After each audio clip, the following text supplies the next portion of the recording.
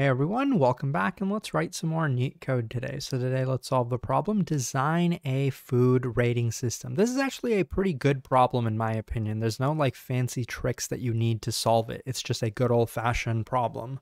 We basically have like a food register or food rating system, and it's actually relatively simple. We are given all of the foods, including their cuisines and their respective ratings at the beginning. That's going to be passed into the constructor. So think of it this way. We have a food, and for every food we have a cuisine, which could be like the type of food that it is, maybe Italian or Mexican or something else. And the second thing is the rating, and that is going to be a number. So like 1 or 2 or 3, that is pretty simple, but there are two particular operations that we want to support. So really understanding these operations is going to help us understand how we can best structure our data. There's many ways to structure data, as you guys might know, and it's always relevant to the actual problem that we're trying to solve. So let's really understand what's going on here. The first operation is actually really simple. We want to be able to change the rating of a food. So we're given two parameters, the food itself and the new rating of the food. So far you might think, well, we can just have a hash map. That will allow us to very easily change the rating of a food whenever we want to. So sure, we can, for every food, map it to the rating of that food. That's not hard to do, but as you can guess, it's going to get a bit more complicated. Let's take a look at the second operation. We want to be able to return the highest rated food based on the cuisine. That's kind of interesting. So it kind of leads us to believe that we want to map the cuisine to all of the foods that belong to that cuisine. But not only that, like even if we had a list of foods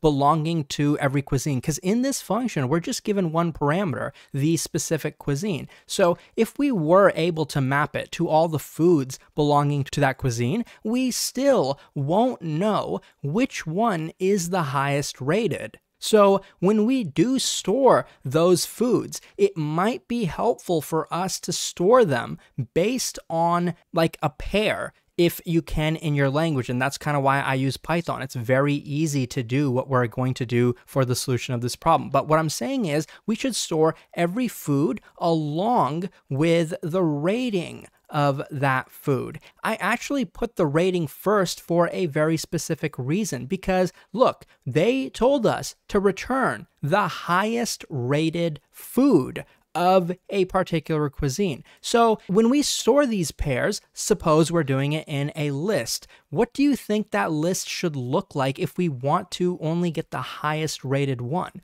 Probably we should sort it, right? We should sort them, but not based on the name of the food. We should probably sort them based on the rating of that food, and probably in descending order, because we want the highest rated ones to show up first. So this is a very important observation to make. I haven't exactly talked about how exactly we're going to implement this, because with lists, it can get kind of annoying to do this, but actually lists will work pretty well in our case. You could alternatively use a binary search tree if you wanted to. But the reason I'm saying that like either a binary search tree or a sorted list will work is because notice what we're doing. Remember, we're given all of the foods up front. So this whole mapping a cuisine to all the list of foods, it's not going to change. The foods aren't going to like suddenly belong to a different cuisine. No, they're always going to belong. So the size of this list is not going to change. Now, don't forget, we did have that first function we're supporting. We do potentially have to change sometimes the rating of a food, but that's something that is easy to do in a list. It's not like we're removing elements from the list, we're only modifying them. That can be done relatively efficiently if the list is sorted. You might be wondering how. Won't we still have to do like a linear scan to find the food? Technically, no, because with sorted lists, there is a more efficient way to deal with them. It is log n. And I think pretty much everything I'm saying now could also be applied to binary search trees as well. That's really the main idea of how we're going to solve this problem. Now, let me be a bit more specific and say that Python actually does not, I think, natively have binary search trees, though we can get around that with something called a sorted set, which I think is pretty much under the hood. It acts as a sorted tree, so we can do these operations pretty efficiently. And this is mainly like the intuition that I've explained so far. I think explaining like the entire time complexity will be easier with the code. And I think even explaining like the entire solution, because we're going to need a bit more than just one sorted set. I think it'll make more sense when we actually get into the code. But for now, let's just try solving the problem with one sorted set, and then it'll become obvious why we actually do need a couple more hash maps. Let's get into it. So one thing on Leetcode, you actually do need to explicitly import the sorted set. This is how you can do that in Python. But now in this constructor, let's initialize one thing. Remember, we wanted to have a grouping of the cuisines and group the foods of every cuisine together. And we wanted to do that in a sorted set. So that actually means here we're going to have a hash map where the value of the hash map is going to be a sorted set at every single entry. So in other words, what we're going to do here, every cuisine is going to map to a sorted set of pairs which contain a rating and a food. So this is what we're doing. So that's why we have a different sorted set for every single cuisine, because we want to group them together under the same cuisine. So now let's go ahead and just iterate over all of the foods. So we can say range length of foods, and I didn't mention this, but all three input arrays are of the same length. Each entry is considered like a group. So here we're going to have for our cuisine food grouping, we're going to take the current cuisine that we're at index I. That's going to be the key of this hash map, cuisines at index I. A sorted set is pretty easy to work with. I think we're mainly just going to be adding and removing from it. So here we're going to add a pair. You can probably guess that that pair is going to be the current rating at index I and the current food at index I. Now there's one thing here. Remember, we wanted to sort these in descending order. Currently, it's going to sort them in ascending order based on the rating. And if there's a tie among ratings, it's going to sort them based on the food. This part is good because they do mention in the problem description, if there's a tie among ratings, we want to return the food based on the one that occurs first, like in alphabetical order. That will kind of hold. If there's a tie, they will then be sorted based on foods in alphabetical order, but we want this to be in descending order. So what we're actually going to do is something kind of clever. We're going to actually turn the ratings negative. Even though the sorted set can only contain these elements in ascending order, we've pretty much reversed the order by taking the rating and making it negative. So we've pretty much achieved what we wanted to do. These will be sorted in descending order, technically, based on the original rating. Now let's actually implement this part, which is relatively easy now that we have this map. We're gonna return the highest rated food based on this cuisine. So we have our map. We're gonna say self.cuisines and the foods. And for the current cuisine that we were given, that is going to return a bunch of food. And we want to return the one that's first in that sorted set. And if you haven't worked with sorted sets before, it's relatively easy to get the first one. We can kind of treat it like a heap where we just index it and get the first element in that. So that will give us this pair that is the highest rated. So we have this pair now, like this represents a pair. What do we want to return from this function? We're returning a string, which is going to be the name of the food, the second value in that pair. So here now we're going to add a 1. We're getting the second one in the pair, and then we can just go ahead and return that. You might think we're almost done with the problem, but change rating is going to be the hardest of them all, because actually replacing the value from a sorted set is not as easy as you would think. The best way to pretty much do that is to do this, is to say in this cuisine foods, here we're going to call a remove. So we're going to remove the current rating food pair, and then we're going to actually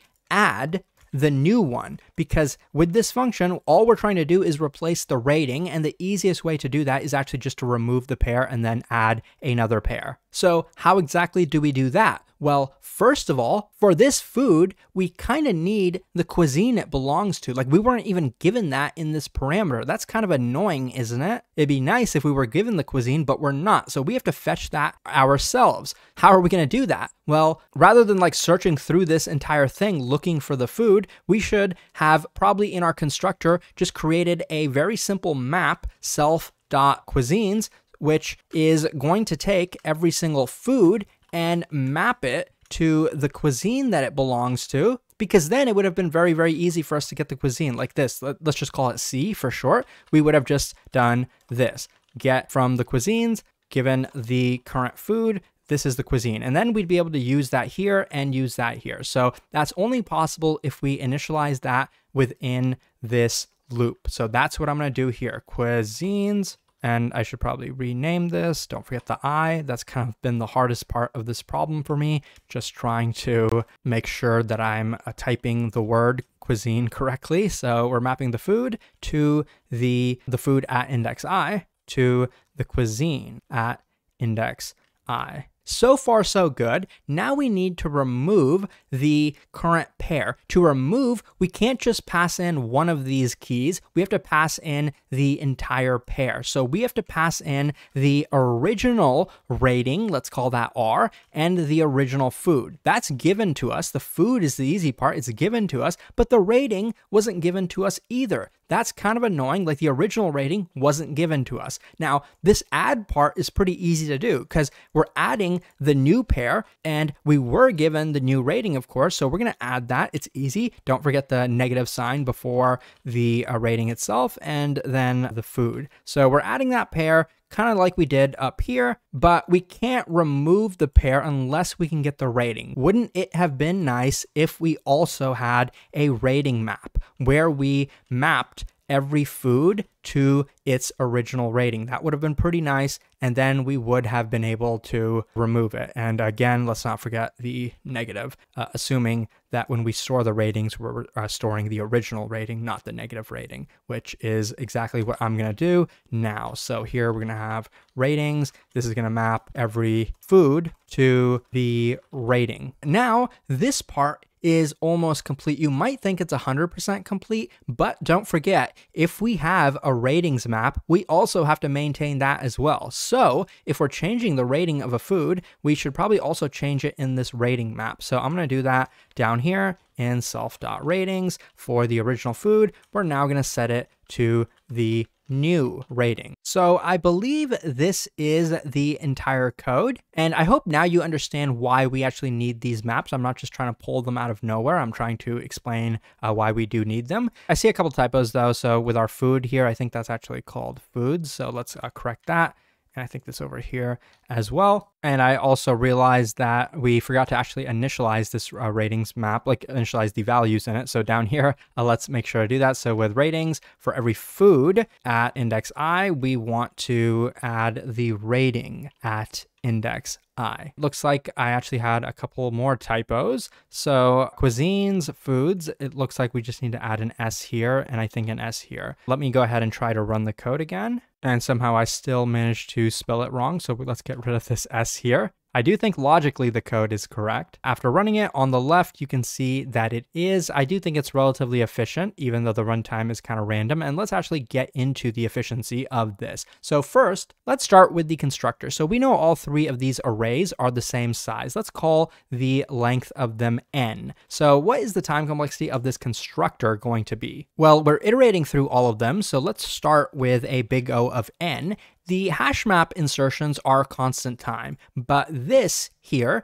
potentially, in the worst case, we might end up actually grouping all of the foods under a single cuisine. So the max size of one of the sorted sets could be n. To insert into it, we're going to use some kind of binary search insertion. The way it's implemented, I think, with a sorted set, that's actually going to be log n, even though typically with arrays, inserting in the middle of it might be like O of n in the worst case. The way the sorted set is implemented, I think it's log n. So the overall time complexity of this is going to be n log n. the overall time complexity of like highest rated is going to be O of log n, or actually I think that's going to be a constant time. I thought we were going to be searching the sorted set, but that's not the case. We are just getting the first element in the sorted set. We already know exactly where that is, so we don't have to search, so that's going to be constant time. Now changing the rating, that I believe is going to be log n, because again, the max size of a sorted set could be O of n, and removing from it and adding to it, both of those are log n operations. So for us to do that, that is going to be the time complexity of this method. That's why this is a relatively efficient solution. It's relatively easy to code up, at least once you know how to do it. If you found this helpful, please like and subscribe. If you're preparing for coding interviews, check out leetcode.io. Thanks for watching, and I'll see you soon.